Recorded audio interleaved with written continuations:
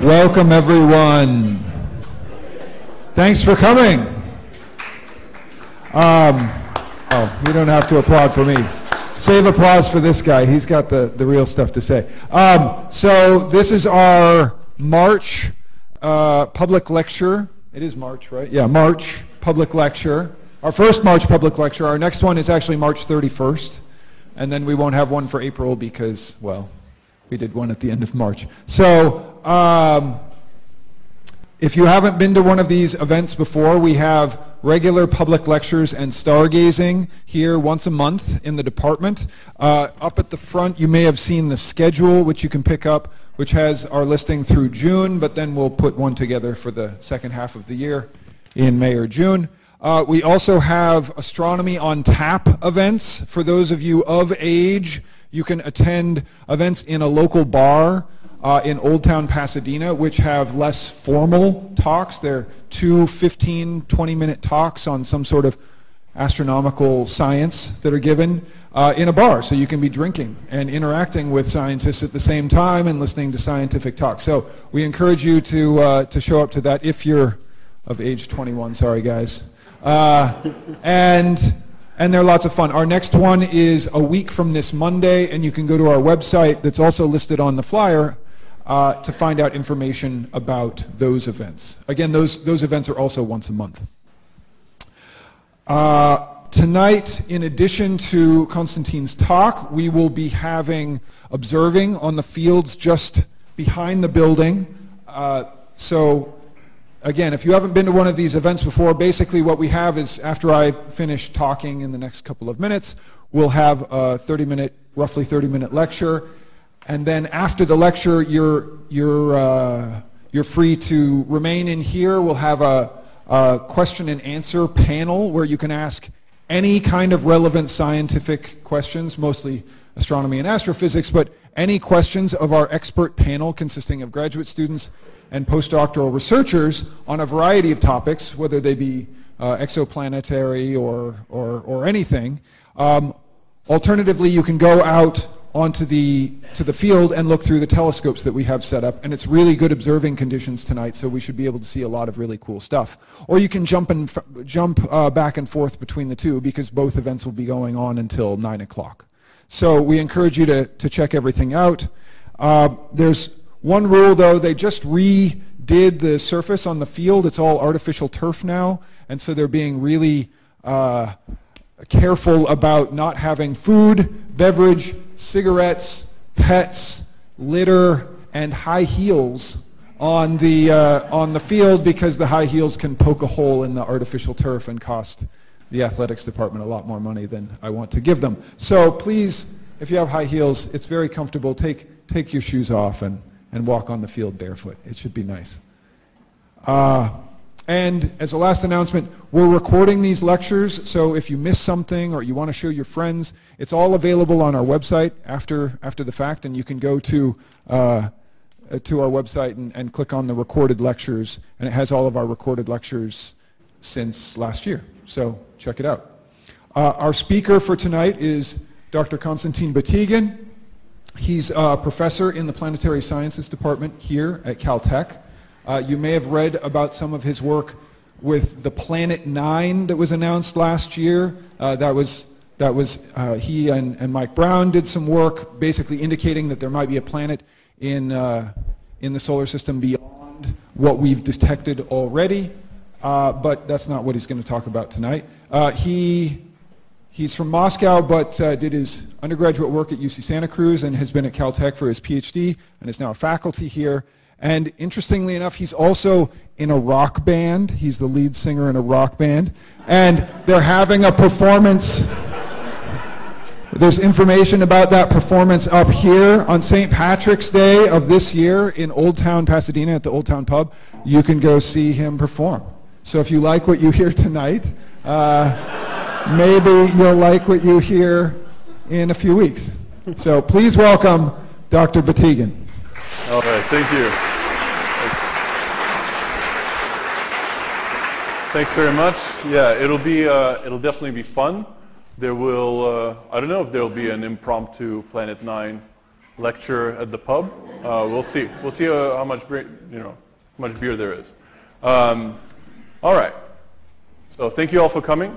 Today I want to talk a little bit about a subject which is quite close to one of my favorite things ever, exoplanets, and sort of debating on what picture to put on the opening slide. Usually people put pictures of planets on the opening slide. I've decided to put up a picture of broken gears because I think it's much more representative of scientific theories and how they evolve in time.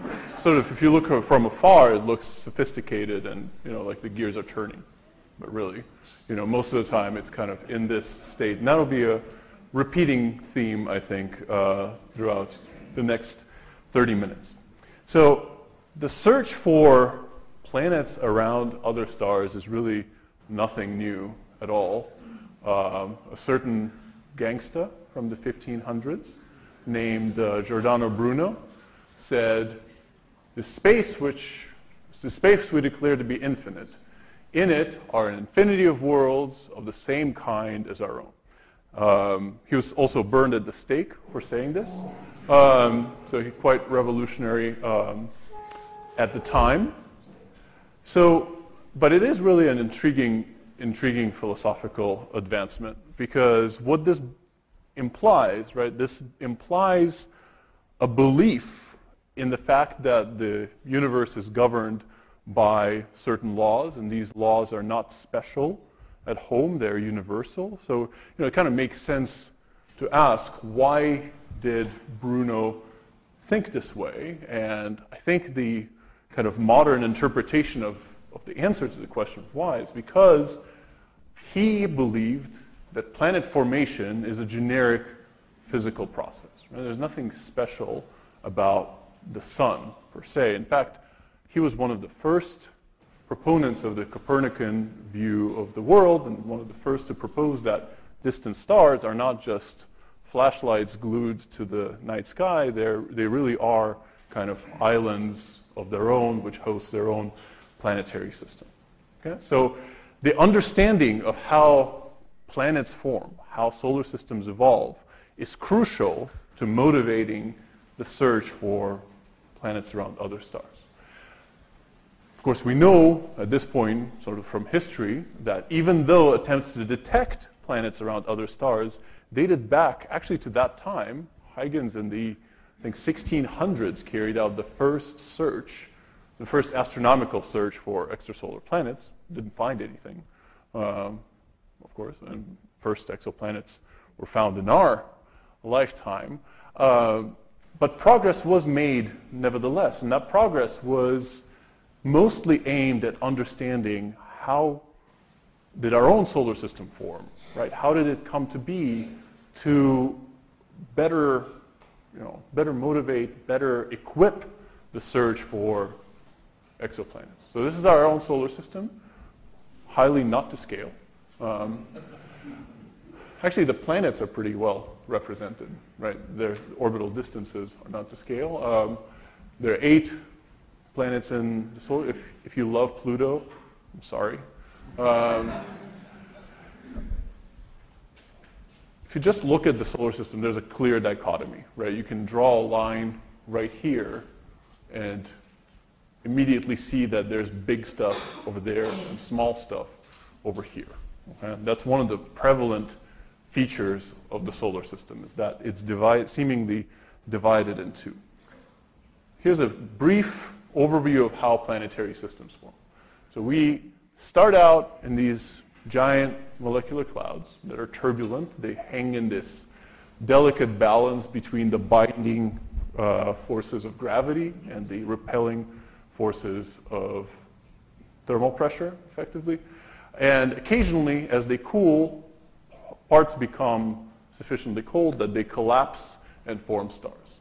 And these big associations of gas can produce up to, realistically up to 10,000 stars, sometimes even more. Some are as small as 10. Okay? They span a really large range. This is, by the way, not an observation. This is a computer simulation. But it is one that produces something that looks a lot like the, for example, Orion star-forming region. Each one of those dots are, of course, stars, and when stars collapse, they have to conserve angular momentum, right? Just like a ballerina, which during the jump will bring her arms close to her body and spin really fast. The same exact process happens when these big clumps of gas, which are initially more or less spherical, collapse. They spin up. They spin up to the point where they can't sustain their own rotation. So even though most of the mass collapses to the center to form a young star, most of the angular momentum, the sense of motion, gets redistributed into a disk of mostly hydrogen-helium gas, which holds all of the sense of rotation, so to speak. So these disks that are now directly imaged, right, we see them all over the place, are there because things spin ever so slightly. Right? And so there's this weird dichotomy of the 1%, right? Even though the host star holds 99% of the mass, the angular momentum is held in the remaining 1% of the matter that encircles the young star. So it's just like the income distribution, right? Right? The 1%, holds all the angular momentum, and the rest of us are kind of sitting in the center. These disks are where planets form. How do they actually form? Well, this is not really a solved question, but we've made a ton of progress in the last decade or so. If you zoom in onto a box inside the nebula, what you'll find is that it's, of course, gas, but 1% of the mass inside this nebula is made up of solid material, mostly pebbles, right? Things that are, a centimeter across. And as these centimeter pebbles stream, I have no idea that transition exists. Anyway, as these pebbles stream in that local box, what happens to them is they tend to clump together. Why do they clump together? The pebbles don't quite, rather the gas doesn't orbit the star as fast as the pebbles do. They feel a bit of a headwind as they go around the sun. So they have a tendency to clump together just like bikers, right, and the Tour de France have a tendency to form a peloton, right? It reduces the overall air friction, so to speak, that these clumps experience. Okay, so occasionally once these clumps become massive enough, the solid material will, under the force of its own gravity, collapse and make an asteroid. Okay? So this is what we tend to call the streaming instability. Right? You can see the streaming instability if you drive through the desert, by the way. If you look at how tumbleweeds cross the road, they typically will cross the road in families. Be a big tumbleweed and a bunch of little ones that trail. And that's because the big tumbleweed will create a wake, basically an aerodynamic wake, and the small tumbleweeds will hide behind it to reduce the amount of air resistance that they encounter. So through this process, you can make big asteroids. Okay? Asteroids about the size of Ceres at most, usually 100 kilometers or so. So typically you make rocks the size of LA. Basically. In time, then these rocks that are 100 kilometers across can continue acquiring pebbles that they live around. It becomes really a game of the massive grow more massive because they have more gravity. They sort of collect remaining solid stuff in the disk and grow up to be, in the outer nebula, about 10 Earth masses. Once you reach this mass of about 10 Earth masses, then you become gravitationally influential enough to start collecting gas. And that's what happens, and that's why we have the planet Jupiter. Okay? So the planet Jupiter, at its core, at its center, has a refractory ball of material, which is probably all made up of water, ice, and rock. Comprises about 10 Earth masses. One of the goals of the Juno mission, which is at Jupiter now, is to measure the mass of this core.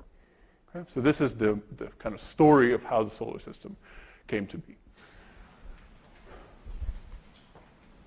If you look again here, you might ask yourself, why did this happen over here, but not on this side? Okay? And typically, in the solar system, this is attributed to sublimation of ice. Okay? Ice is everything. What do I mean by that? And again, this is, by the way, planet formation circa 1995. Okay? I'm giving you the story as it was told, before Tupac faked his own death and went to live on an island. Okay? So the idea is that at about a distance twice as far away as the Earth is from the Sun, ice can begin to reside in solid form. Okay? So if you go far enough away, it's cold enough, ice grains are just that, ice grains. If you go closer than this distance, which happens to be right around where the asteroid belt is in our solar system, if you go closer than this distance, ice evaporates, and you don't have as much stuff to make planets. Okay? If you believe that story, it reproduces the solar system nicely. Okay? You say, okay, over here there was a bunch of ice, okay, such that at Jupiter's orbital radius, it coalesced into a 10 Earth mass core first. So Jupiter grew up. At Saturn, it coalesced second. And Saturn grew up, but it grew up kind of late in the game, right as the gas was beginning to dissipate, about 3 million years after the formation of the Sun. And Uranus and Neptune, which are, by the way, 17 Earth masses each, would have become Jupiter and Saturn if the gas was still around, but the gas went away. Okay, so that's why we have ice giants, which are mostly made up of water ice. We've got gas giants here, and we've got sort of pathetic, overgrown asteroids interior to AU, one of which we happen to inhabit. Okay, great. So, with this picture in mind, if you're going to go look for extrasolar planets, okay, the one type of planets that you're going to go look for are the Jupiters. Why? For the following reason. The way that you would go about searching for exoplanets is you don't look for the planets directly. That's too hard. Okay? Traditionally, that's been too hard. You look for their signatures, the gravitational signatures that they impose upon their host stars. And this method has been known for a long time. It's called the radial velocity method. You look for the wobble of the star that is induced by the gravitational pull of the planet, basically. And Jupiter, in our solar system, induces 12 meters a second of velocity upon the Sun. If you can resolve the fact that the Sun will, sometimes move towards you or away from you if you're inhabiting another planet, then you're pretty good. If you observe for about 10 years, you will resolve the orbit of Jupiter. Does this make sense? Sort of, right? So your telescope has to be this precise, and you have to observe not every night. You have to observe, twice a year, because the orbital period of Jupiter is 10 years, right? So you kind of get the occasional data point. And people did this in the 80s and in the 90s, sort of scraping by for telescope time, until 1995 came around, and the first main sequence planet was detected, right, by two Swiss astronomers, Mayor and Queloz, and they indeed found a Jupiter, right? They found exactly what they were looking for, except for totally not, okay? If you just look at this plot, which shows, this plot shows you the real data. Okay, I usually work on theory, so I'm scared to look at real data, but this I can understand because I can see a clear sine curve. Okay, it's like things go up and things go down. Okay, so this is fine.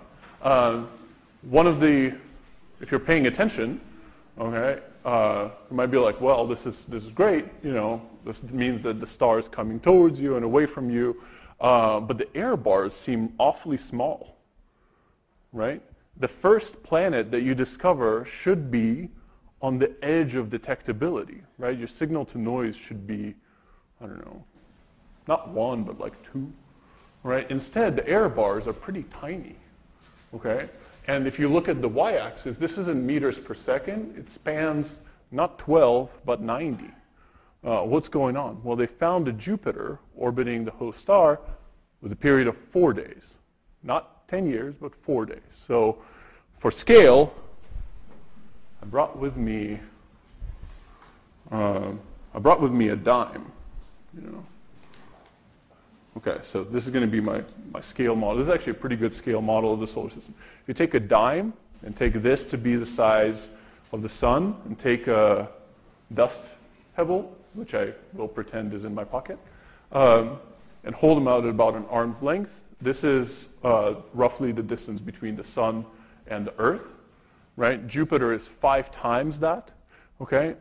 This planet that they found, 51 Pegasi b, is 10 radii away. So it's 5 dimes away. It's orbiting like this.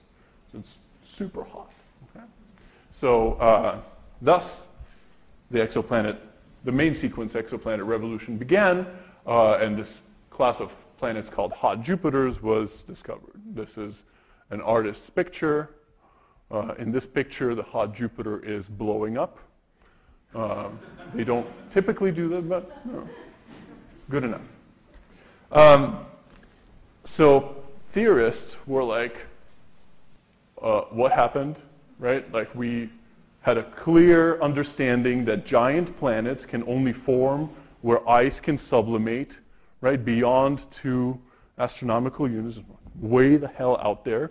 Why do we have a giant planet so close to the host star? And within months, maybe within a day, it was resolved because we forgot that planets can migrate through their protoplanetary disks, right? So just like a raft, which is sitting in an ocean and will sort of drift around, a newly formed planet sitting in this gaseous disk can exchange its orbital energy with the gas and change its orbit.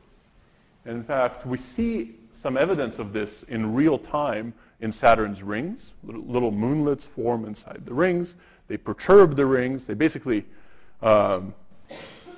raise gravitational wakes in Saturn's rings and then gravitationally interact with them and move around. Okay, so people said, okay, theory's okay. Things still form beyond 5 AU, beyond the ice line. It's just that they migrate inwards. So the last couple decades has been, in this subfield, have been dedicated to understanding exactly how do they migrate. Do they migrate smoothly, right, upon being born in this gas disk and then kind of slowly converging towards the central star? Or do they migrate violently? Do they wait until the gas goes away and then, starting out on a Jupiter-like orbit, are perturbed onto a really, really elongated, really eccentric trajectory such that they come really close to their host stars and then subsequently circularize due to tidal forces? Okay? And a lot of work's been done, some of it here at Caltech. Does this make sense so far? Do you have any questions?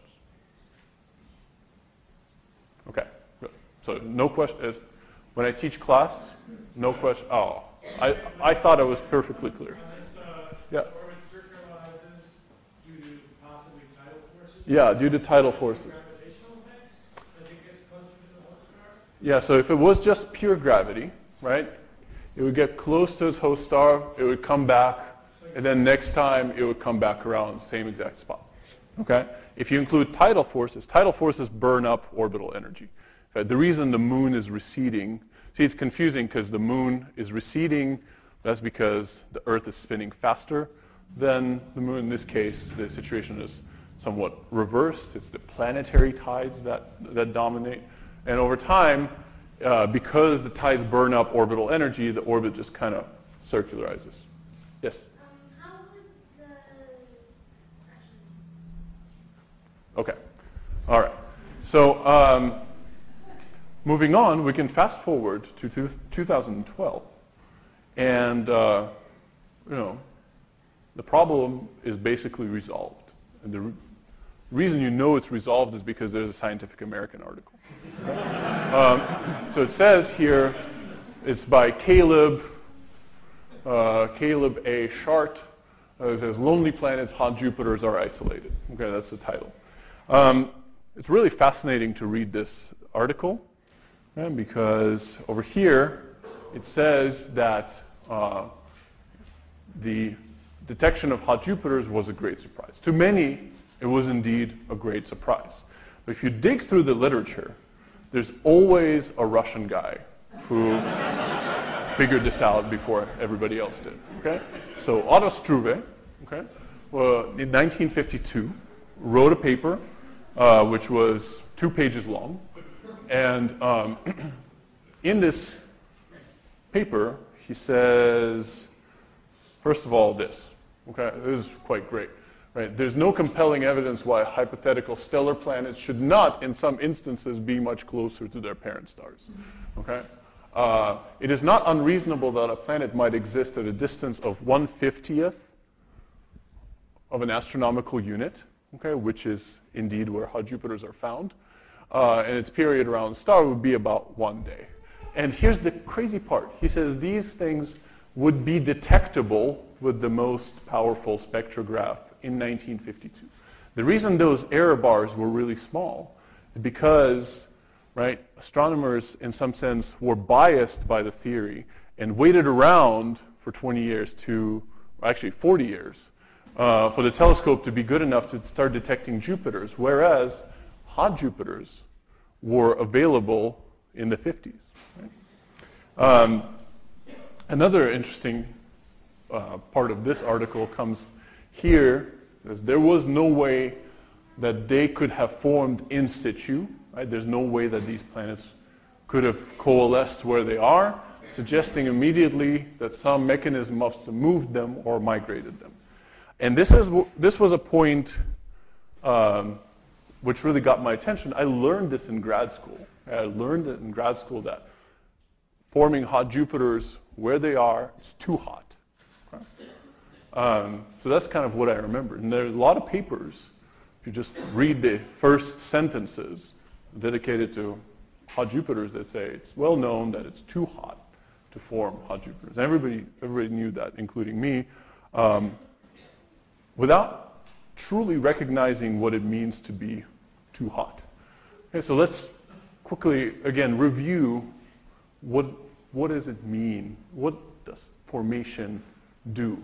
Okay, so the first thing that happens, as I already mentioned, is the assembly of a 10 to 20 Earth mass core. And if you are assembling this core in place, then indeed, you might think that it's too hot because ice melts at 1,000 degrees. Okay? But if you do manage to make such a core, okay, by some process, right, doesn't matter how the core forms, that core will start accumulating gas, and once it accumulates enough of it, it'll start accumulating it at a very rapid rate. That's how planets form. So the conventional calculation for Jupiter's formation at 5 astronomical units, where it is today, looks like this. This is a plot from a very seminal paper by Pollack et al. In 1996. Here the core is taken to form over a period of about 200,000 years. Right? It forms to about 12-ish Earth masses. And then the planet slowly acquires gas over a period of 5 million years, over the next 5 million years. And then once the amount of gas reaches, roughly speaking, the mass of the core, the process runs away. And in only 10,000 years, the planet grows up to become Jupiter. So a question that we looked into is, if you took the same exact calculation, right, and just turned up the heat, so to speak, assuming that the core somehow got there, what would happen at the typical hot Jupiter radius? You had a question. Do you have a question? You can wait. Okay. Did you have a question? I have a question. Yeah. Are hot Jupiters visible from a telescope on Earth, or would they have to be like one of those space telescopes? You can see, so you can't see the hot Jupiter itself, but you can see it occasionally eclipsing the host star, so blocking out the light. You had a question? Actually, I'm asking you a question in situ. What's in situ? Oh, I'm so sorry. In situ, yeah. In situ is just what scientists say to make themselves sound smarter. In situ means in place, right? So rather than forming somewhere else and then moving, it's just forming where it is now. Okay, last quick question. Sorry? Do they form at specific temperatures? The idea is that they have to form where it's cold enough for the constituents to be in solid form. Okay, so it has to be cold. All right, so if we take this story, right, at face value, then all of the hot Jupiters we observe have migrated from afar. But at this point in time, it's no longer 1995, and we have great results from the Kepler telescope. And the Kepler telescope has detected thousands of planets around other stars. And what Kepler has shown is that hot Jupiters are not the common outcome of planet formation. Instead, the common outcome of planet formation are planets sort of like Neptune, maybe a little smaller than Neptune, but they all reside at orbital periods of days to months. So the question we asked ourselves is this: what if hot Jupiters are not Jupiters that formed really far away and then migrated inwards? What if hot Jupiters are just this population of so-called super-Earths or mini-Neptunes, where some of them just grow up to acquire the local gas? Right? So, in other words, in this mass versus period diagram, could it be that instead of these guys migrating inwards to become that set of dots, it's instead this population of much lower mass planets that grows up? Turns out the answer is yes. Okay? If it was no, I wouldn't tell you. All right? You can take exactly that same code, that same calculation, and redo it at an ambient temperature of 1,500 degrees, and look what happens.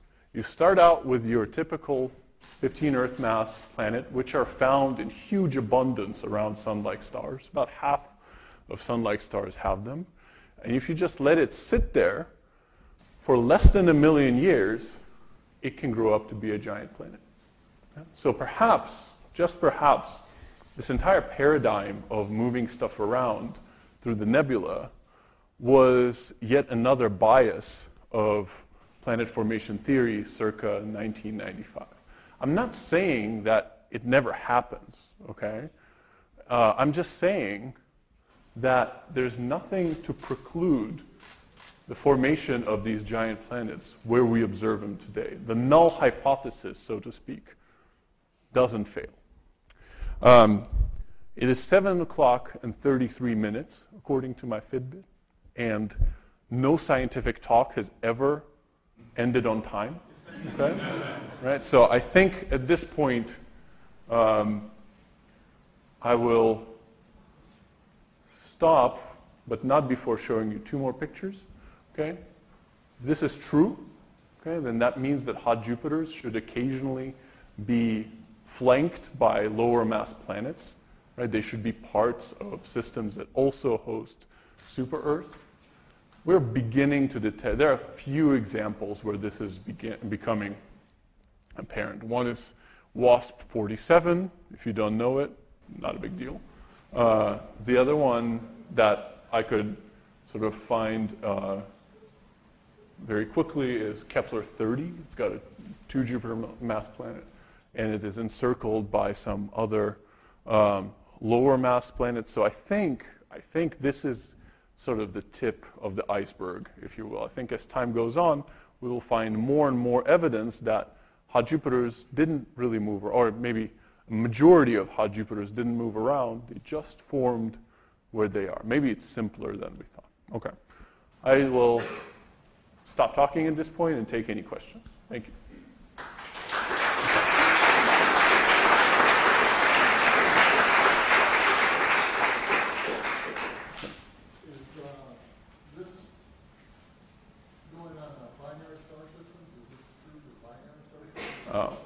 Excellent question.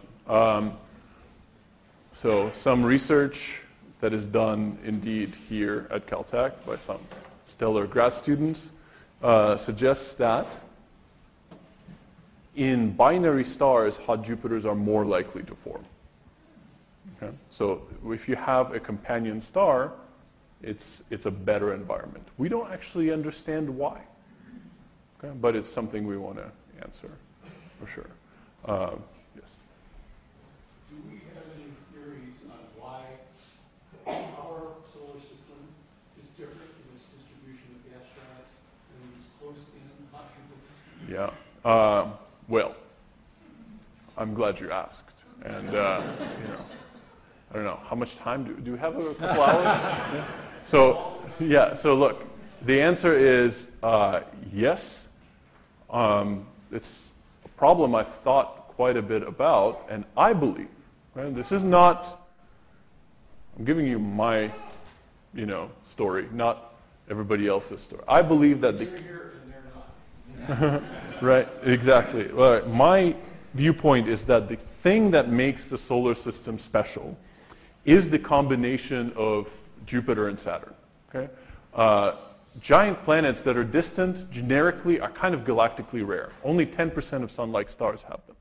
Moreover, most of them, okay, have orbits that are highly eccentric. Right? It's rare to have a bunch of circles. Right? So I think that those two things alone already reduce the chances of the solar system. And I believe that Jupiter is the key to understanding why the inner solar system is so empty. Yeah, I think it is Jupiter's role in the primordial nebula that shaped the mass-depleted nature of the inner solar system. Okay? I'll get to your question after this question, okay? You had your hand up. How does this fit in with the Grand Tack hypothesis? Okay, so perfect follow-up. So the Grand Tack hypothesis is a story about how Jupiter migrated through our solar system, right? And the Grand Tack hypothesis is actually something I like quite a bit, okay? Because it does invoke migration, but it doesn't invoke the giant planet losing all of its orbital energy. The migration story of you make a Jupiter and it becomes a hot Jupiter implies that that planet had to migrate by a factor of 100. Okay? In the Grand Tack story, Jupiter had to migrate by a factor of 1.5. Okay, and like moves a little bit in, moves a little bit out.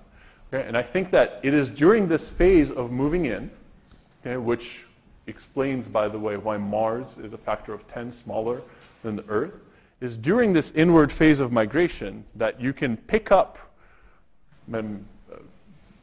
Jupiter can pick up planetesimals into mean motion resonances and effectively grind them down, because it excites their eccentricity distribution to the point where collisions become disruptive. Then once you grind down that population, it aerodynamically drifts into the sun. So you can deplete the inner solar system out of mass, which connects to your question, by having Jupiter move around a little bit in the nebula. You had your hand up. I'm not sure if you'd say this is directly related to the presentation, but That's okay. which is the most habitable planets, like just in the solar system, not necessarily Earth? Which are the most habitable planets in the solar system? I only know of one. Okay? I'm not moving anywhere. All right. In fact, I'm not leaving LA. All right. Like that's how. It's a great question. Okay. It's a great question to which, at present, I believe there is no answer. People talk about habitability all the time. Habitability of extrasolar planets. Habitability of the Galilean moons. I can't answer that question because so far I have a data point of 1. And it's not a question I allow myself to think about.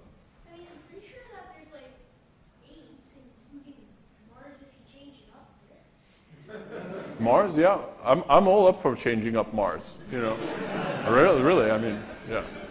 Change it up or demote it from the planet list. Yeah. Yes. So in our solar system, you were saying, so Neptune, specifically Neptune, ice giant, due to its distance from the sun, these hot Jupiters that are forming from Neptune-sized cores, they're not primarily ice, though. They're primarily just solid cores that are about that size. Yeah, they have solid cores that are that size, but most of their mass is hydrogen and helium. Okay. And in fact, it's beneficial, if you want to accrete hydrogen and helium, it's beneficial to be really close to the star. Why? Because even though locally there's not that much, as the disk evolves, all of it will sink or accrete onto the host star. And by all of it, I mean 80%. Okay. So you get to interact with the most amount of disk if you're in the innermost ridge. There's another question somewhere there. Yes. Yeah, I had a question. Is the solar wind with respect to hot Jupiters? So Okay. the fact that we're able to observe hot Jupiters means that essentially there's strong magnetic fields on these planets preventing solar wind from blowing gas. That's a great question. So, do hot Jupiters evaporate? If they had no magnetic field, hot Jupiters are so massive that they themselves would only lose about 1% of the mass over the age of the universe. Okay? Because they have strong enough gravitational fields that even though the sun is blasting them, they only lose a small fraction of their mass. There has been one case, the planet is called WASP-12, where if you observe it in ultraviolet versus optical, you see it transit at a different time, okay, it's not that the planet is in 2 places at once. There's no quantum mechanics here. It's just that the planetary magnetic field is allowing it to create a bow shock, okay, which sort of leads the planet. Okay, so you can measure kind of where the strength of the magnetic field that way. So that's one case where I know it has been. There's at least some observational evidence for planetary magnetic fields in the hot Jupiter regime. Your question? Would solar winds affect the initial contribution of the gas, though, or are solar winds not as powerful in the early stages and stuff? Yeah, so it's a great. Would solar winds affect the initial phases?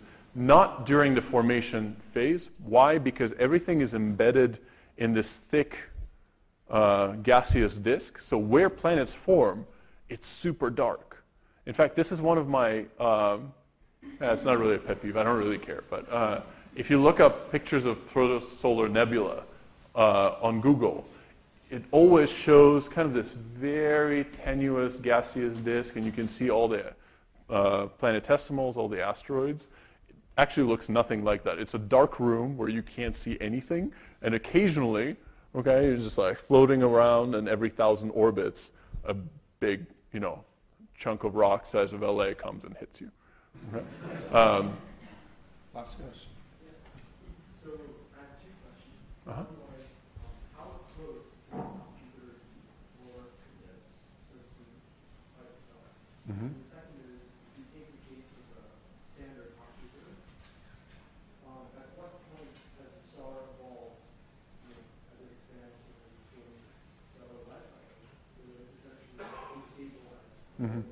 Yeah, it's a great question. So there is a quantity known as the Roche lobe, which determines how close you can be.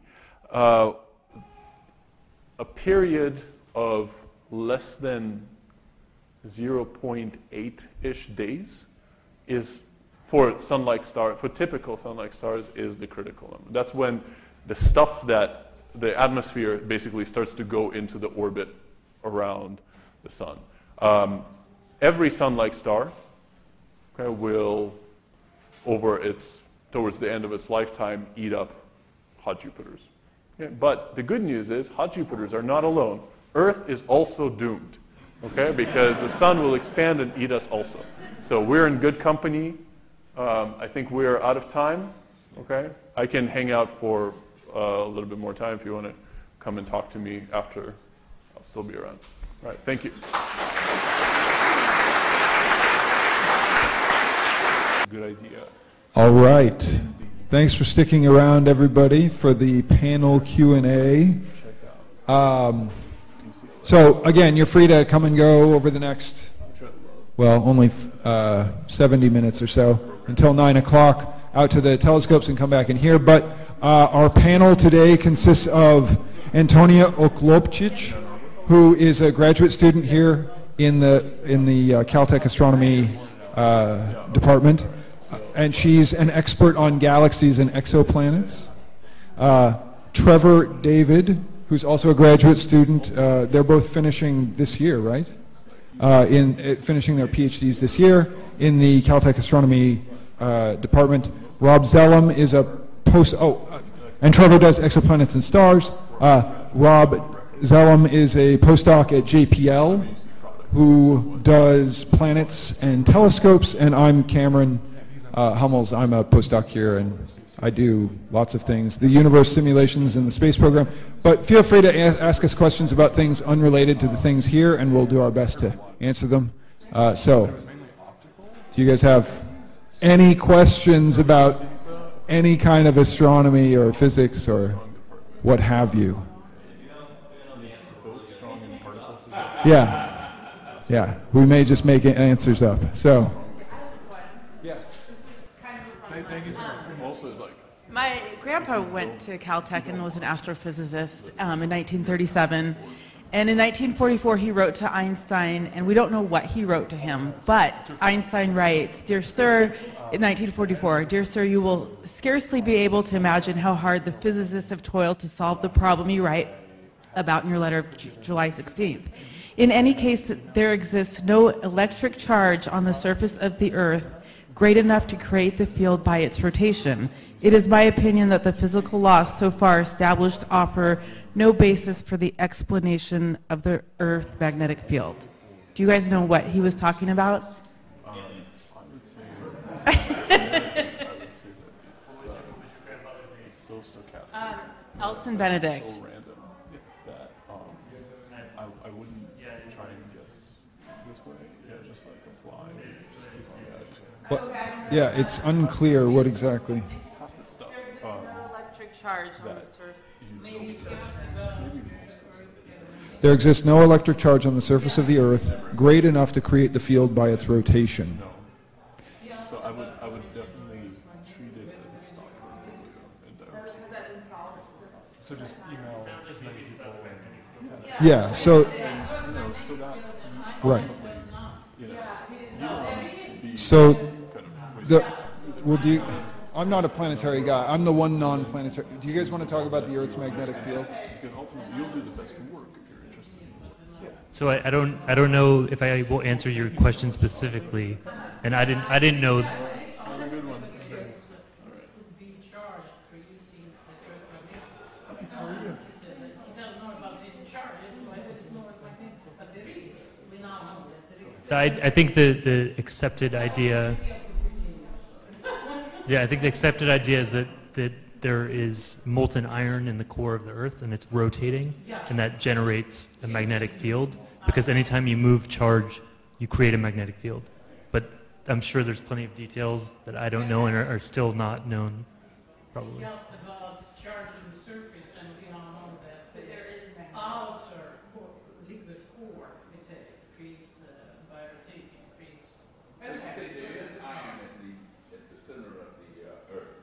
That's the idea. Yeah. Yeah,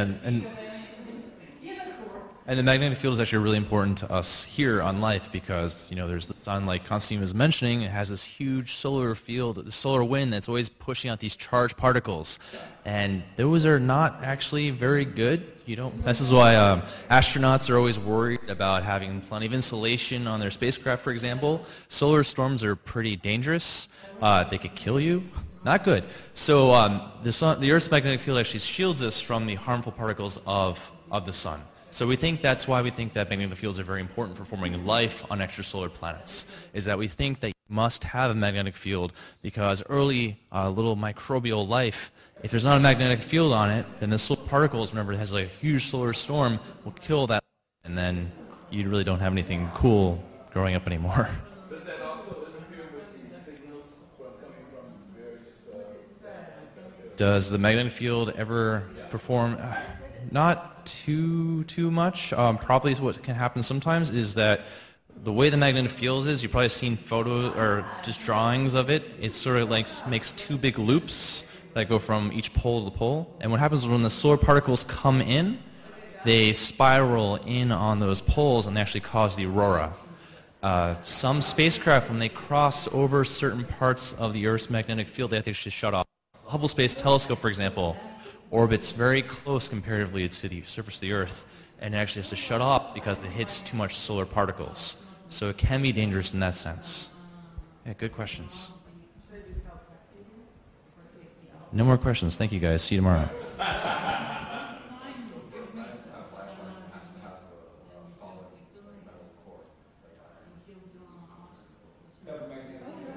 To have life, correct? Or to have a magnetic field in general?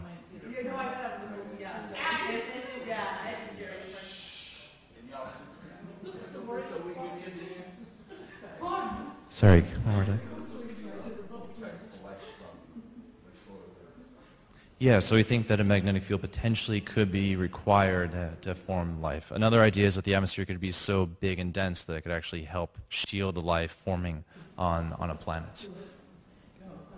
But I think the real answer is that we actually don't know. We don't know what kind of exotic life might be out there and what it may require. So I think our best guess is that for our life, we need a magnetic field to protect us, but we don't know what else might be out there. So why is lower orbits look like it's empty? So the question is, why do the lower orbits, you mean smaller orbits in the solar system? Well, close to our planet, it looks just empty. There's nothing going on. Oh. It's empty. It's just that the stuff is so small that it doesn't really look that big. So you're just asking why don't you go in the night sky and see tons of satellites? Yeah. You actually can. So if you were to wander out to the football field and just randomly look up, $20 says, don't hold me on this because I don't want to lose $20, but you'll probably see a satellite crossing in the sky. There's tons of stuff in low Earth orbit. They actually have labs here in the US and also I think in Russia, all around the world that are very concerned with mapping not only satellites, but tons of space debris to make sure that you don't have collisions, because have you guys seen Gravity? And that's where our Yeah. space station is located. Yeah, the space station's in low Earth orbit, and as you remember, Sandra Bullock doesn't like stuff hitting the International Space Station. That's bad times. Yep. So that actually could potentially happen in the sense that you could have, and the space station does get impacts all the time of little micrometeorites, tiny little sizes of the sand of grain, basically, grain of sand. So That could do tremendous damage. potentially, yeah, because they're moving at thousands of miles per hour, really quickly.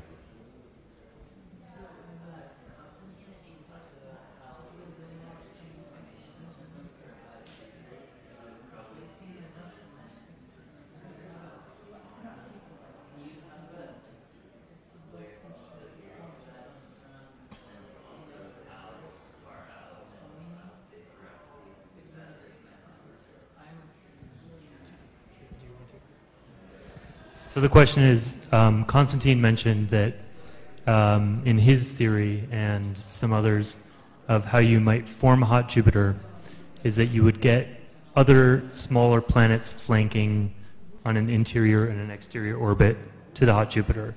And why is that?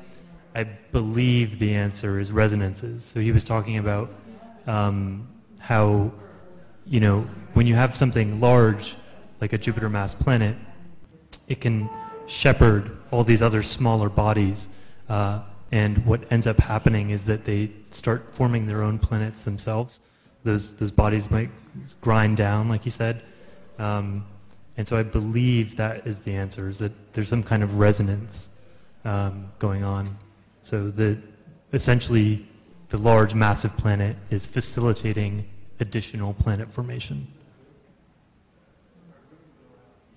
Well, when you say exoplanets, what do you say? So exoplanets are just planets around any star other than our own sun. So we know about 3,500 planets around stars other than our sun. Just recently, this past week, there was a discovery of 7 planets around a single star. I believe that's the highest number of planets found around a single other star, and they happen to all also be the same size as the Earth.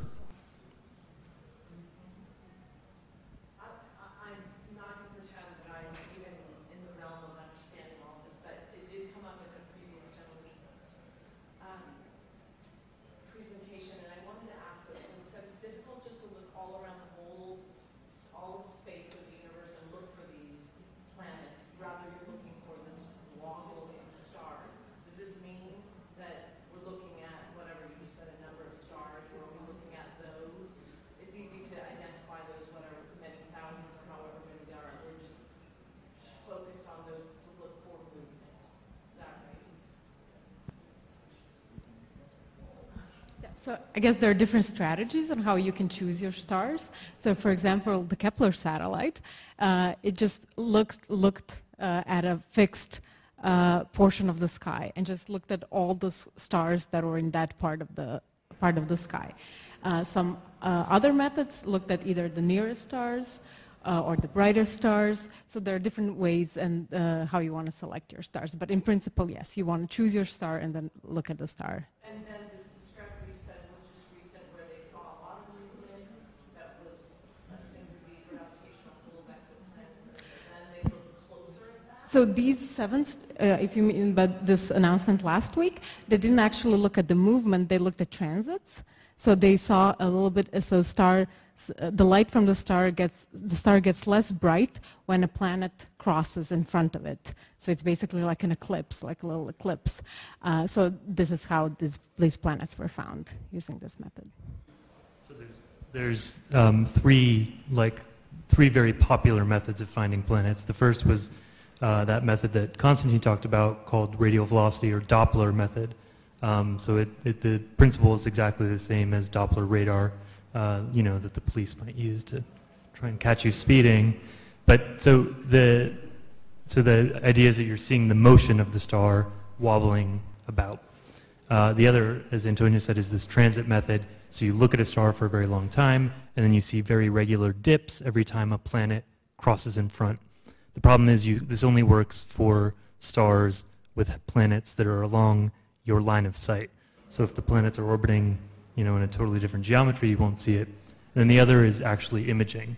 And so this is essentially when you take the light from a star and you block it out as best you can, and you try to image faint points of light nearby. But historically, these tend to not overlap in terms of the types of planets that they're sensitive to.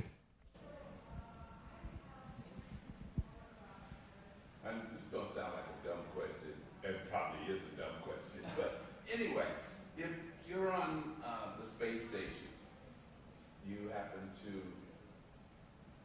die. Can that body be jettisoned out to an orbit and slingshot around into other orbits and keep going? Is this contracted? Okay, sorry. Sure. Are you talking about a human body or just a body? Yeah. Is this what you would like to happen? Yeah. We should repeat the question.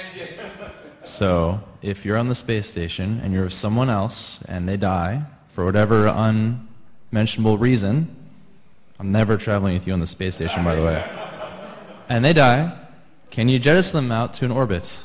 And I think it's also part of another follow-up question to this is what's the official party line for doing with dead bodies? I think the official party line is you put it on the resupply Soyuz and you launch it back to Earth and they get a proper burial in the ground.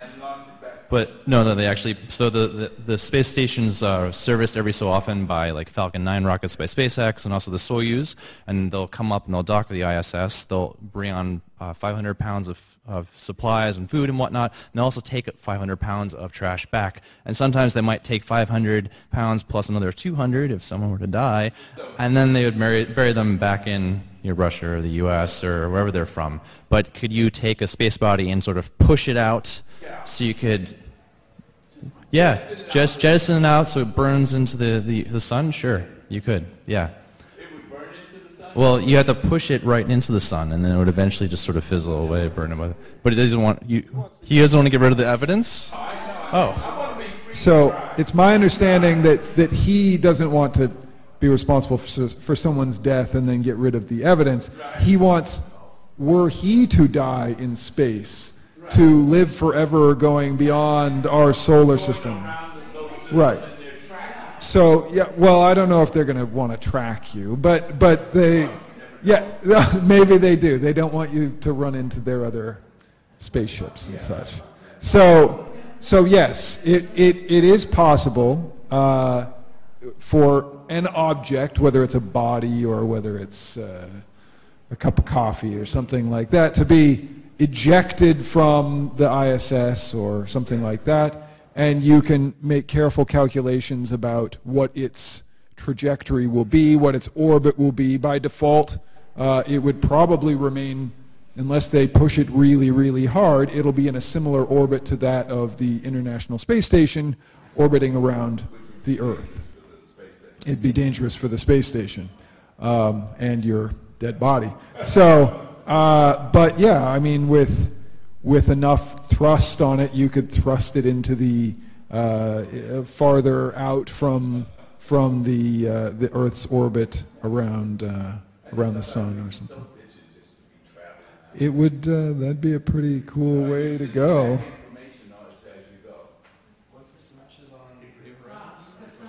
Were they? Yeah. Is that true?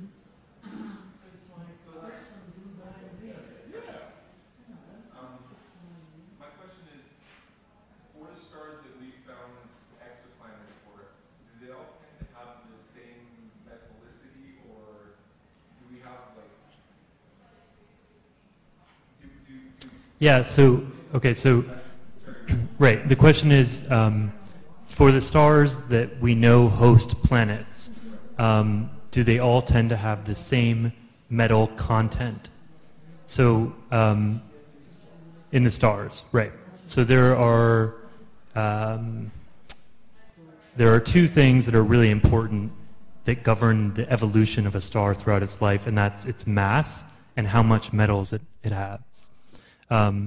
So the answer to your question is that we do find that more metal-rich stars tend to host giant planets like Jupiter more frequently. So there is a correlation with metal content and hosting bigger planets. That being said, I think for terrestrial planets, the same has not been found, that it essentially is insensitive to the metal content. And also, we do know of some pretty extreme planetary systems that exist around even metal-poor stars. So, Antoni actually today was talking about a system that has a really low metallicity, and the planet must be very, very old, must have formed right after the Big Bang, essentially. So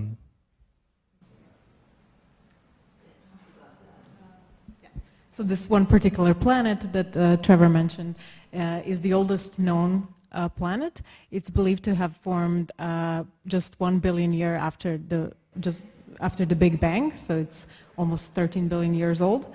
It's in a globular cluster, which it's the only planet that we know of in a globular cluster, and it orbits around a pulsar, so it's a very special planet, and it's the only one of that kind that we know of for now, at least. Yeah. Oh, it's very far. But it is one of the closest globular cluster to us, but it's still, in terms of planets, it's one of, I think, more distant ones. Yes, it was detected with pulsar timing. We should say that a globular cluster is a collection of very old stars essentially arranged in kind of like a spherical distribution that orbit out of the plane of the galaxy, that kind of like orbit around the top of the galaxy. You can think of it that way. And then this planet happens to be orbiting a pulsar that's essentially a dead star. Yeah. I think he had a question. You talked about 4 methods that you finding planets, exoplanets. I assume that some of the methods work for closer in stars. Some of the methods. What are the error bars on finding an exoplanet as you move out? Which method do you use? So my favorite is the transit method, because that's the method I get paid to do. So that's obviously my favorite. So as we were saying before, there's a bunch of different methods. One is actually taking a direct image. You null out the star. You just basically block it with your hand. It's a little bit more advanced than that. And then you can actually see the light emitted from the planet. The other one's the transit method, where if you're really lucky, a planet will pass in front of its star and block out the star's light. It's very much like the lunar eclipse that's going to happen here in the next few months. So when the planet blocks out the star's light, the larger the dip in the brightness of the star tells you how big the planet is. Big dip in the brightness of the star, large planet, small dip, small planet. The other one is the radial velocity method, where the planets will tug the star back and forth, and you actually see the star basically come towards you and farther away through the Doppler shift. So the radial velocity and the transit method are more tuned towards planets that are large and close to their host star. Simply because if it's a planet that's large and close to its host star, it's going to wobble the star really quickly back and forth over a period of a few days. So I can watch a planet that orbits its star once every 3.5 days. I just need a few nights of data to get the entire phase curve of the radial velocity to figure out the planet's mass. Same thing for transiting. Larger the planet, the more light it blocks up from the host star. And I can go, part of my job is really tough. I have to go and use telescopes in Hawaii.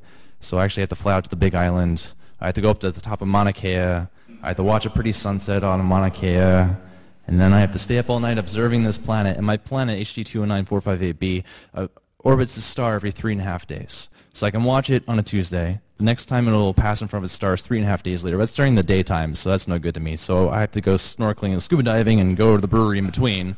And then a week later, I can go back up and look at another pretty sunset in Mauna Kea, use the cool telescope again, and then So it's a really tough life for an observer, guys. Don't recommend this for any of you. Yes, the IRTF is remotely observable, but the scuba diving, come on. You got to go scuba diving. You have to look for Dory and Nemo. So with the transit method, you can actually see and actually look at how the atmosphere of the planet actually absorbs the star's light. And by analyzing how the light pattern of how the atmosphere of the planet absorbs the star's light tells you about the atmospheric makeup and the structure of its atmosphere. So that's when we're saying we're finding water, we're finding methane, we're finding carbon dioxide and carbon monoxide in these planets is all through the transit method. Some of it's the direct imaging method, where we can actually get atmospheric information about these planets' atmospheres, which is pretty cool. So like James Webb Space Telescope, the next big Hubble replacement, that'll be using the transit method. It'll also be using the direct imaging method. That's more suited for planets that are farther away from their host star. Because if a planet's very close to its star, the star is really bright compared to the planet. It's like looking for a firefly next to a lighthouse and you're a mile away. So you want to block out that star's light. And it's easier to find something that's really far out, like where Cameron's head is.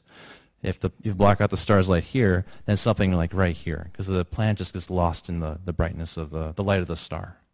That's a great question. Thank you. Sorry I talk so much, guys. I had a question about finding the planet orbiting the pulsar and how you do that, and then I guess that maybe it's the timing of the pulsar. Yes, it was the pulsar timing. That's right. It's, I guess, similar to the Doppler method. It's instead of these neutron stars, have jets of particles and strong radiation coming from their magnetic poles. And as the pulsar rotates, this jet irradiates different parts of the sky. So every now and then, if it sweeps across our line of sight, we see a pulse from the neutron star. And we can measure these pulses very, very precisely. But if the pulsar has a companion, it will wobble around a little bit. So it will become slightly more distant and it will come a little closer to us. And this will be detected as changes in the pulsation period. And by measuring these very, very precisely, we can say something about the nature of the companion, about how massive it is, how many companions are there, and things like that. So yes. I guess you could maybe also measure actual Doppler shift in the light that we receive, but that's probably higher frequencies that you could measure easily, or I don't know. I mean, what range spectrum are the pulses? They're usually in radio, yes. So can you actually measure Doppler in radio, I guess? So it's probably not as accurate as the timing. Yeah, I think timing is much more precise.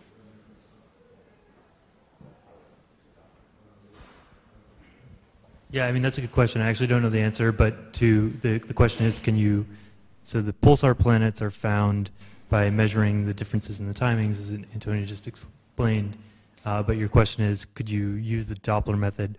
So to use any kind of Doppler method in astronomy, you need multiple wavelengths. And so I actually don't know enough about radio observing to know if it would be possible to do this, but you'd have to be measuring multiple wavelengths at once with your radio telescope in order to get the baseline to see the shift, basically. Whereas if you could just, in principle, measure the pulsar timing at a single wavelength in the radio and measure the timing difference.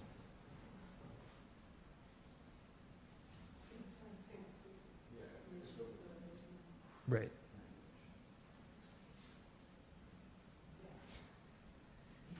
Maybe best.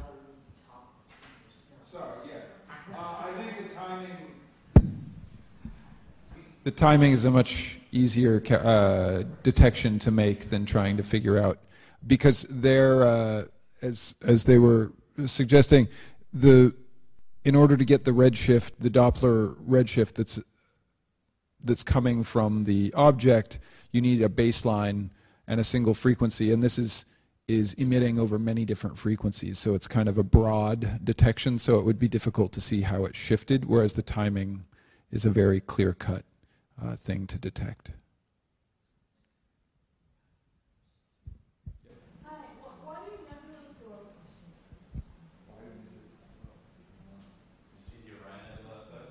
Oh, you saw the Orion Nebula? Okay, so the question is, why do nebulas glow?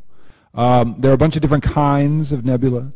Some are called reflection nebula, so it's not that they're glowing, it's that they're just reflecting light. In the same way, if you walk into a dark room and you shine a flashlight around, the things that you illuminate with your flashlight aren't glowing per se, they're just reflecting the light from your flashlight back to you. So that's a reflection nebula. But the Orion Nebula is not a reflection nebula. It's an emission nebula, so it is truly glowing. And in that environment, you have a lot of gas and a lot of dust that's strewn about, and then you have a couple of, well, more than a couple, many different stars that are forming in that environment. And the most massive and the most luminous of those stars are actually putting out so much energy that they're not just illuminating the gas around them, but they're actually heating it up. And they're heating it up so much that it's starting to illuminate, it's starting to glow and radiate itself. So that's usually, when you talk about an emission nebula, it's usually that you have some bright hot source within that, like a star or a bunch of stars that are putting out so much energy that they're heating up the gas around them that's causing that gas to then emit radiation as well. Is that like a neon light? That's a very good analogy.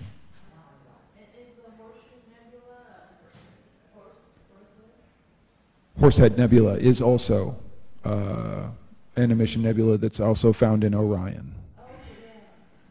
Yeah. Any other questions?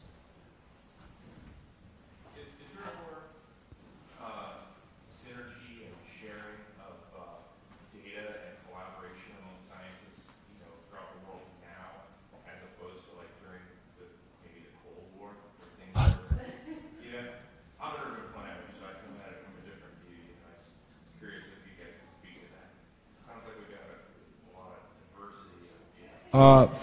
From my opinion, definitely. Conversely, is there less funding because it's not like that nationalist thing that people are investing in? That's a different take on it. So the right. So the question for people who couldn't necessarily hear is there more collaboration, international collaboration now than there was in the past, say during the Cold War? And kind of the follow-up is it because it's more or less nationalistically driven to do scientific endeavors? Are they still funded in the same way? So that's a really big question, and I'm sure we all have different opinions. But I think collaboration in general is up because of things like the internet that enable you to collaborate very effectively with people across the world, whereas 50 or 100 years ago, collaboration was like, I'm going to write a letter to someone in London, and it's going to take 6 months for me to get a response from that person, so I'm just going to be doing a lot of stuff in isolation. There's also been a drive towards, across the sciences, doing a lot more large-scale collaborative efforts. So 100 years ago, people were using Mount Wilson telescope in the San Gabriels here and doing stuff on their own or in small teams, whereas now in order to have a state-of-the-art telescope, you need multiple countries to come together to provide funding sources to have enough money and resources to build these state-of-the-art telescopes, like the ones that are being built in Hawaii or the ones that are being built in Chile that are billions of dollars, that you couldn't just have one person or even one institution like Caltech that has enough funding to do this. So that necessitates having a lot of collaboration between people and teams and countries. But in terms of nationalistic goals, certainly during the Cold War, a lot of the scientific discoveries that were being made were driven by nationalistic priorities. I don't think we would have gone to the moon were it not for the space race and for the nationalistic goals that both the Soviet Union and the US set, because, well, after the space race ended and basically the Cold War went away, nobody's been to the moon in the last 40 years, which is ridiculous to me. That we have the technology, we demonstrated it in the 60s and the 70s, but nobody's gone back because there isn't the drive for that. So perhaps with kind of the new Cold War that's starting to occur now, it'll drive us to go back and reinvest in some of these things. I mean, the silver lining to what may be more problems. But I don't know. Do you guys have additional comments? I kind of rambled there. Yeah, I would say in general, the trend is towards probably more collaboration. I can speak for myself, like I have international collaborators. Probably all of us have worked on some level with international collaborators. As Cameron said, like large-scale projects and like the things that really push science, like LIGO, CERN, things like this, almost always involve some kind of large international collaboration. On a more microscopic level, like, or not microscopic, but just smaller level, like NASA's missions, for example, NASA's next big upcoming exoplanet mission, all of the data will be made public as soon as it's available. So anybody, anywhere in the world, whether you're a professional or an amateur, no matter what your institution is, can download it and discover a planet the day that the data become available.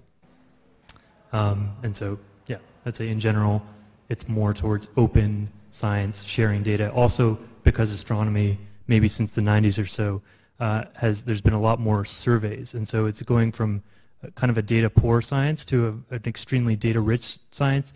And we simply don't have enough people to analyze all of the data that's available. What's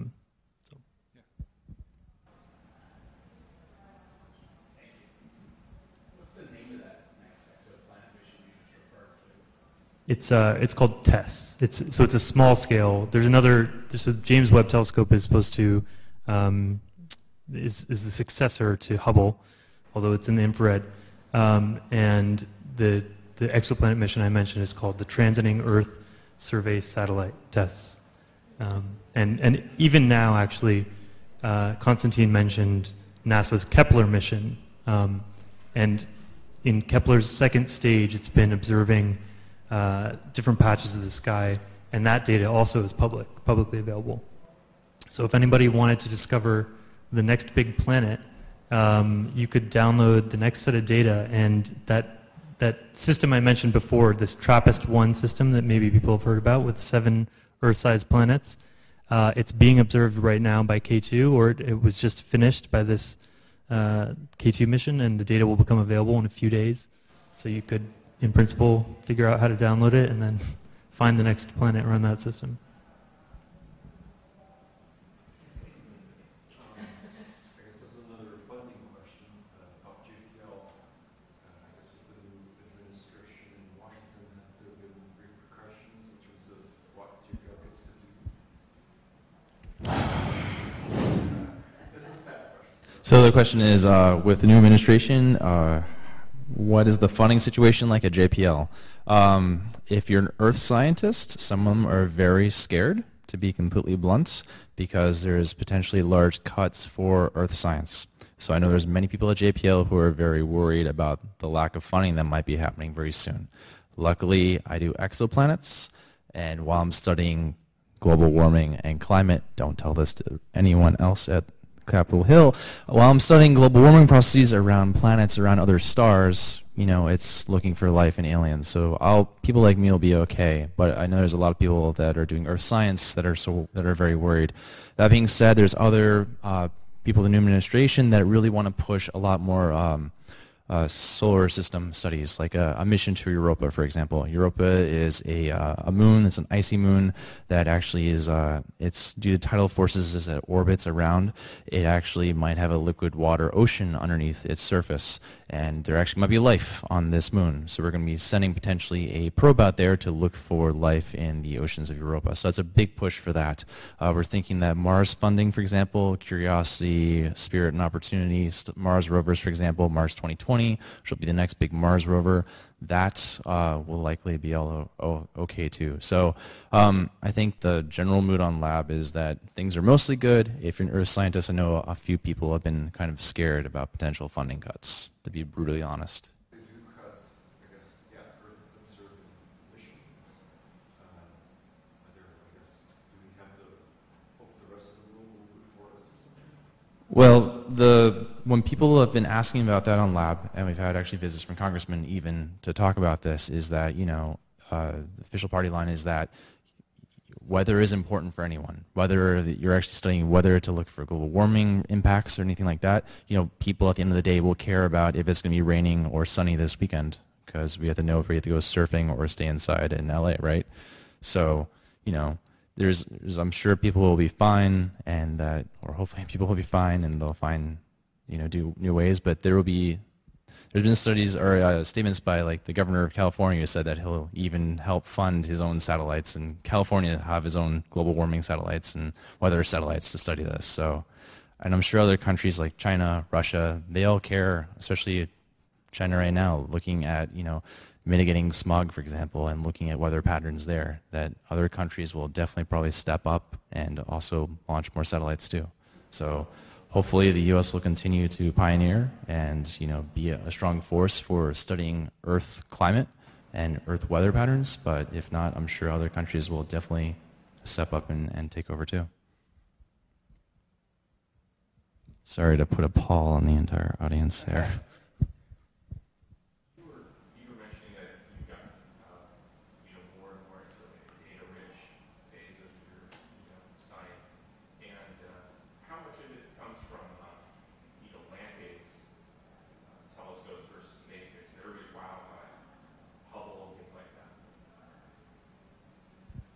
So I do both. I do ground-based telescopes, like going to Hawaii and using telescopes here in California and Arizona. Most of the data in exoplanet discovery in terms of characterizing their atmosphere is dominated by space-based observatories like Hubble and Spitzer. Those are the big two. Planet finding missions, the main dominating ones are the Kepler spacecraft, which has been staring primarily at that one patch of sky. It found hundreds of exoplanets, if not thousands of exoplanets. And now it's continuing to slew around the entire sky looking for more and more planets. There are tons of ground-based surveys, though, looking for exoplanets, and they discovered hundreds. WASP is one, HAT is another.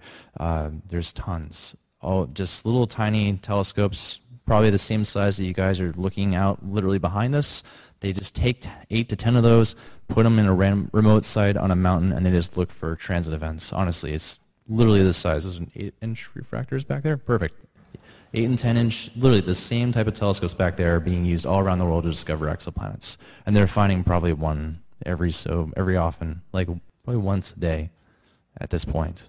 I had an app on my phone that actually told me whenever an exoplanet was discovered, because I'm a giant nerd, surprise, I work at JPL, and it would go off at the very beginning when I downloaded the app. It would go off like once a month, then new telescopes come online, it'd be like once a week, and the Kepler mission launched and was like 50 times a day, and it broke my phone. So we're discovering exoplanets all the time. They're everywhere. So that implication is maybe life is somewhere, because I want to ride in the Millennium Falcon. Come on, that'd be sweet.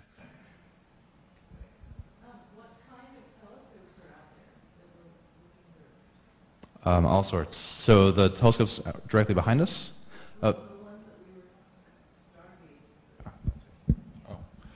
So the telescopes are Dobsonian-style telescopes, which are reflectors. They have a parabolic mirror at the bottom that okay. Now I can use the chalk. So they're a Dobsonian style or a Newtonian style telescope. You've got your tube pointed towards your object. The light comes in. There's a parabolic mirror down here, so light comes in and it focuses to another little mirror that's right here, that's a planar mirror, and it just redirects the light out the side. And then you have your eyepiece here. So the light comes down, it focuses onto this point, it comes out, and then you've got a little lens here which brings it to focus on your eye. And so you can observe whatever is going on. Generally when you talk about the power of a telescope, a lot of people mistakenly think that the power is how much you can zoom in and magnify things, but that's not so important for when we're looking at astronomical objects. Yes, you want the ability to see small or large things, but what's oftentimes more important is the collecting area, because effectively what you're doing is you're taking all the light that's going through this entire aperture. In this case, we have a 6-inch, an 8-inch, and a 10-inch diameter aperture, so that's this distance is about 10 inches. And you're collecting all that light, and you're bringing it to focus on your pupil, and the diameter of your pupil when it's dark adapted is about 8 millimeters. So you're collecting all this light and dumping it onto your pupil so that you can see fainter and fainter and fainter objects, because you're collecting, instead of just the light that would normally enter this 8 millimeter pupil, you're collecting all this light over a much larger area and dumping it into your pupil. So the telescopes, for instance, on Mauna Kea, that might be observing things. The Keck telescopes, which are partially run by Caltech, this aperture, instead of being 10 inches, is 10 meters. So it's like the size from here to the back wall, almost, in terms of the diameter of the mirror that is collecting all of this light. And there are telescopes that are actively being constructed, like the Giant Magellan Telescope and the 30-meter, the TMT, the 30-meter telescope, which are 30 meters in size. So, but again, as we said earlier, these large-scale instruments cost more and more and more money, and so they have to be international consortia that build these things because they're just too expensive.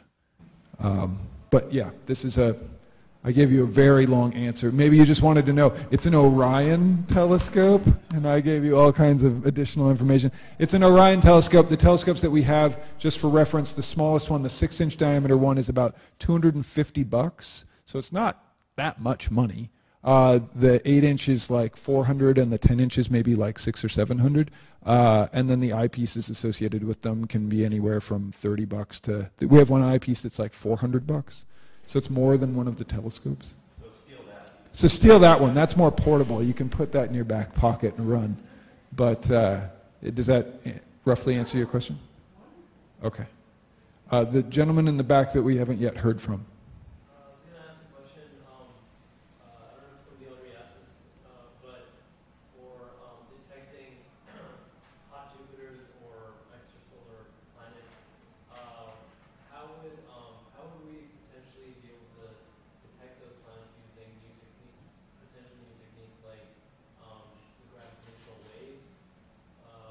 Or, I mean, is there any possibility in the future to use gravitational waves to better learn information about planets and so what we'll learn? Yeah, so the question is, what other techniques might there be to detect planets? And specifically, could you use gravitational waves, which have just recently been detected? The answer to the gravitational wave question is no, unfortunately, right now.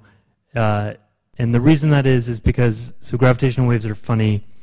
They're, our instruments are insensitive to the distance at which the gravitational waves are coming from, because there's no the signal doesn't diffuse through space, doesn't get weaker. But you need really energetic events, which is why when we detected the first gravitational wave signal, it was two really massive black holes colliding. So that's a lot of energy colliding, essentially. So event like that, we're working for decades to find. By comparison, the energy of a planet orbiting a star is very small. But also, is the answer here that there's no like decay of the there's no decay of the planet spiraling in generally. That might happen in some cases, actually. Planets could spiral into their stars, and so that you would need that. But second of all, the signal would be far too weak to detect with anything we have now. There are some other fringe methods for detecting planets that don't get discussed as much. One is this pulsar timing technique that we talked about earlier. Essentially, if you have this dead star that's acting like a flashlight, like a beacon, that's spinning and sending these pulses your way, you can see differences in the timing of when those pulses arrive at Earth based on that dead star getting further away from you and closer. So it's essentially similar to the Doppler technique, but it's distinct. And then there's other similar kind of idea where you see pulsations in a star. You see pulsations in a star, and then you see that those pulsations happen with a regular frequency, but it gets modulated, and it's modulated by the frequency of the planet's orbit around it. And microlensing. Microlensing happens when you look towards a crowded patch of the sky where there's a lot of stars, and every so often you will see a star pass in front of another star. If the star passing in front of that other star has a planet as well, what you see is you see this brightening, which is the light from the background star getting lensed or magnified by that foreground star. And on top of that brightening, just a little bit before or after that brightening event, you'll see a tiny little spike on top of that signal, and that's actually the planet lensing the light from the background star. And so this technique is, it works in a statistical sense, meaning if you look at enough stars, you'll see these events all the time, but you can never observe the same event twice. You can never be sure that you're observing the same system again. So it's kind of just a one-off technique.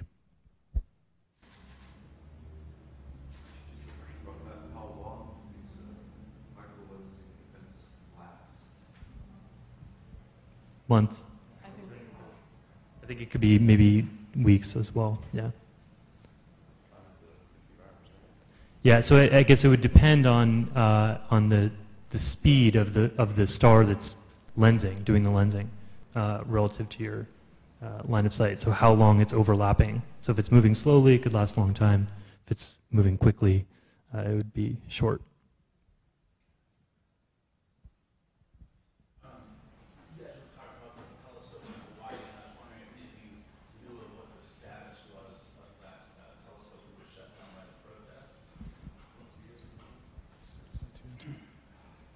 I believe, so the question was, do we know the status of the 30-meter telescope that's being built partially by Caltech, partially by a number of other consortia on the summit of Mauna Kea in the Big Island of Hawaii? It was shut down because of protests about concerns by the native Hawaiians being concerned with not going through the proper channels for constructing this and somehow desecrating sacred sites on the mountain and other things wrapped up in the sovereignty of Hawaii too. And to my knowledge, right now they're seeking additional permits. So the original cycle had gone through to get permits, and it seemed like they didn't jump through all the hoops. Caltech and the other consortia that are responsible for constructing the 30-meter telescope. And so I believe it was set back, and they needed to go through another period of attempting to get the permits and having a waiting period where people could voice their concerns over the telescope. But I think there were also plans made for a secondary site, which is Canary Islands. So just off the African coast, owned by Spain, where there are a number of telescopes that are mostly run by Spain and the European Union there. It's not as good a site as Hawaii, I would argue. Maybe people would disagree with me. It's not as good a site. There are very good telescopes there, but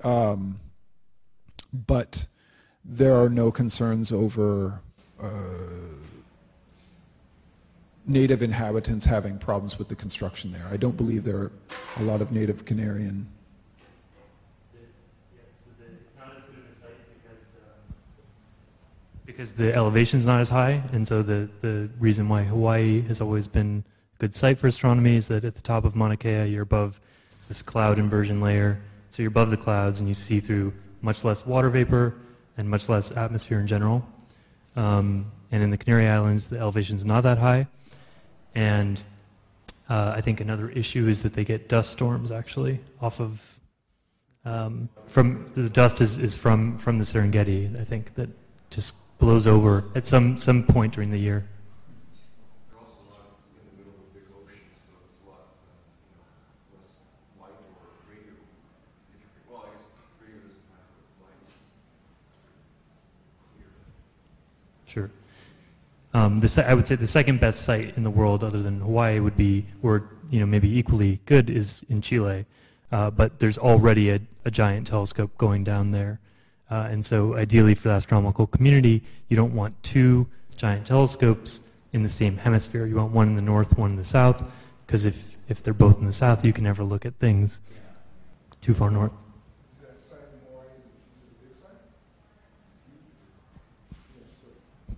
So there are already many telescopes that are built on the summit of Mauna Kea, one of which Rob actively observes with. I think there are something like 25 telescopes that are built on a series of different mountaintops that are all maybe within 1.5 miles of each other. So you can actually go up to the site. There are tours that allow you to go up around sunset to watch the sunset because it's really pretty, and then they shuttle you off back down the mountain very quickly so your headlights don't disrupt the astronomical observations that are going to be taking place. So the next time you're in Hawaii and you have the opportunity, it's pretty cool to check out. But there are a number of telescopes that are built up there, but there was one kind of peak off to the side that was being held over as this site for the construction of the TMT, the 30-meter telescope, and that was the one that was raising concerns. A lot of the native Hawaiians have been upset with the construction of any of the telescopes because there was concerns that it was impinging on sacred land to the Hawaiians, and and just concern that a lot of different concerns. I'm not. It's a big deal. So whereas the Canaries don't necessarily suffer from as much of this kind of these issues, or in northern Chile, there are not as many issues. There aren't as many native inhabitants in the high Atacama Desert and the Andes with concerns about this.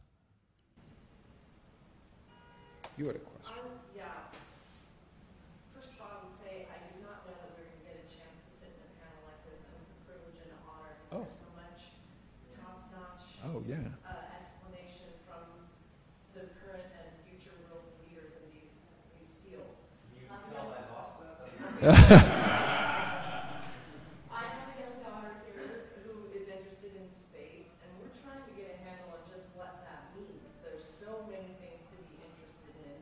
I would love for each of you to say, maybe start with probably you were good in science and math, you were a seventh grader, and then what? How did you end up here? Okay. So the question was, after a lot of very kind things that you said about our panel, how did each of us go from being in middle school to being where we are today? And we'll keep it short because this could very easily get long. I just really enjoyed sciences in general. I didn't necessarily know that I wanted to be in astronomy and physics. I enjoyed chemistry and math and a variety of sciences. Went to public school all the way through. Went to college, pursued computer science actually as an undergraduate, and later kind of transitioned towards doing computational modeling of astrophysical systems. But yeah, I mean, my only advice is just keep studying science and mathematics and enjoy those subjects and see where it takes you. Just keep looking out for opportunities that you can get involved, whether it's in clubs in your school or extracurricular activities, or talking to your science teachers and math teachers about ways in which you can do more on the stuff that's interesting to you. Always follow what's interesting to you, even if that takes you in a different direction. Space camp. Space camp. Oh man, I really wish I did space camp. I never did space camp, but in high school I did tons of science Olympiad. I did robotics and astronomy, the astronomy club vice president, I think, I don't know. But I wasn't always the best at school. I always worked really hard. I actually failed my physics midterm in high school. Yeah, I did not study enough for that guy. But, you know, I loved it, so I just kept on working really hard. So even if you might not be the absolute smartest in your class, don't let that get to you. Not all of us are really smart, and if you just really work really, really hard, you can make anything happen. So just keep on persevering is, I guess, my best advice to give to you. And definitely join lots of clubs and stuff like that in middle school and high school. Yeah, hi. So, what's your daughter's name? Julia. Hey. My story is maybe, I wasn't like super into science always. I think I was always kind of fascinated by nature and stuff. But I guess what got me interested in astronomy is something kind of maybe a little corny, but my parents like woke me up in the middle of the night and made me watch like the Leonid meteor shower or something like that. So things like that, looking through the telescope, if that's cool to you, then that's a good sign, you know? So actually seeing things like that are really, I think also probably all astronomers, you know, even though we spend very little of our time actually looking up at the night sky, I think probably a lot of us actually do enjoy going to a dark site and just looking at the stars and not even, at least for me, not even thinking really that critically about it. But I'd say, you know, especially today, you know, encourage like computing and like learning more about computing, because that will be helpful for any career, but also any field of science. And so that's really important. Yeah. So yeah, like they said, I was interested in science from very early age. I think I decided to become an astrophysicist in my 7th grade, I think. So yeah, I actually remember the evening. It was kind of late. I went to my dad and I was like, Dad, what do physicists do? And then he was like, I don't really know. I guess they do experiments. They work at like universities. Like, yeah, I want to do that. So yeah, I always liked science, math, programming. I think I started learning programming in high school, so that's, I think, very important. And yeah, as long as you enjoy what you're doing, I think that's the most important thing, and just work hard. I'll also say, so astronomy is a really small community, so if you're interested in astronomy specifically, you know, when you become maybe like high school or something, I know I have a collaborator that was working with 2 high school students over last summer, and her students found a new planet. So as I said, like there's all these opportunities, and basically if you just connect with people, and if you live in Pasadena, there's so many people here that work in astronomy, there's really, I think it's probably a pretty easy field to crack into that way. Reach out to us. Oh, we drove down from a small farm town, 3.5 hours just to come to this. Whoa. Wow.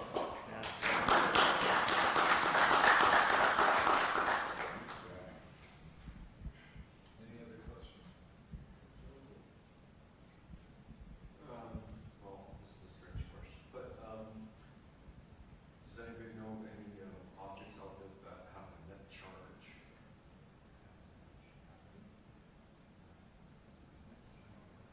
mean, how do we know it's easy to measure? So the question is, does anyone know of any objects, astronomical objects, that have a net charge? In general, macroscopic objects, like even the size of humans, or buildings, or trees, let alone planets or nebulae, tend to have net neutral charge because, well, there's a lot of stuff there, and if you have something that has a net charge, like it's net positive or net negative, it's going to probably over time, first, the chances of that happening on its own are very, very low unless there's some weird phenomena driving it, but it will tend to run into something else that will balance it out in some capacity, and in fact attract things that will balance it out in its charge. So to my knowledge, no. I don't think there are any macroscopic things that we have that are that way, that have net charge. We talk about charged black holes, but I don't know if that's just a theoretical thing or if there's any chance of observing one or them existing. Yeah, I think in principle that's just a theoretical thing. Yeah, the question was whether charged black holes can exist. So yeah, in principle there are 3 quantities that can describe a black hole. It's mass, its spin, and its charge. But real astrophysical black holes, we think, only possess mass and spin. We don't know of any charged black holes. That It might be hard to actually detect the charge of black hole. Yeah, I'm not sure how you would detect the charge. Actually measure the charge of a black hole. Not sure. Let's put it this way: we don't measure charge generally in astronomy. Physicists might, but as far as I know, we tend to not talk about charge in the context of observations. And it seems to me, if you have a bunch of charge and it's accelerating at any level, then you'll get radiation as well. So which would dissipate the energy from the system. So and we'd probably be able to pick up on that radiation, that light. So I don't think there's any evidence, although I'm not saying it doesn't exist, but I don't know of any evidence for like astronomical objects that possess net charge. The gentleman in the front. I seem to recall reading once that the Big Bang should have theoretically created as much antimatter as matter. And if I'm not mistaken about that, what's the current thinking on the fact that we don't observe that? So the question is, according to your reading, during the Big Bang there should have been as much matter as antimatter that was created, and so why don't we necessarily see that? Because our universe appears to be full of matter, right? We're all full of matter, and if there were antimatter, matter and antimatter annihilate each other and release a bunch of energy. This is related to a question that we've had numerous times from another audience member about. Okay. But you keep coming back, so obviously we have more matter than antimatter in the universe. I don't believe, and I may be mistaken even though I put the universe as one of my specialties, there's a lot of things in the universe, that was a bold statement. I don't believe are there requirements by cosmology, like lambda CDM, that necessarily you have matter and antimatter conserved? I didn't think there was. I think so, yeah. I think so. But I'm sorry, I can't give a full answer. But I don't think there's a requirement by the theory to have both. And it's a good thing, because there's not. And if there were both, then there wouldn't be any matter at all, or antimatter, because they'd just all annihilate. Or you'd have one part of the universe where all the matter lived and another part where all the antimatter lived. It'd be a very dangerous place. One more question and then we'll wrap up. Gentleman in the back. Yeah, this is something I guess I always sort of wondered about, which is, I guess, some of the question, why is the sky dark? Ooh, great question. In the sense that, like, if there's billions of galaxies, there must be trillions of stars, and we don't really know what's beyond the edge of the visible universe. But since the sky is mostly dark, I mean, shouldn't we be getting light from every point in the sky? And since we're not, what does that mean? Excellent question. This was asked, well posed about 400 years ago, 300 years ago. It's called Olber's paradox. So the question for everybody who didn't hear, it is Olber's, right? Okay. The question for everybody who didn't hear was, why do we have a dark sky? Why, when we look up at night, when the sun's not in the sky, is it dark?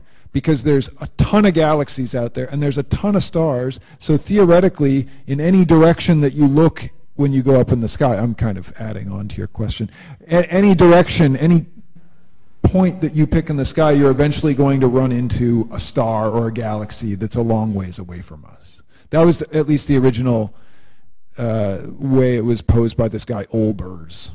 I don't know. I think it was like 300 or 400 years ago. Yeah, he's dead. But and it was this paradox, like why is the sky dark? And do you guys want to talk about this, or should I talk about this? I'm rolling. Yeah, I know about the universe. So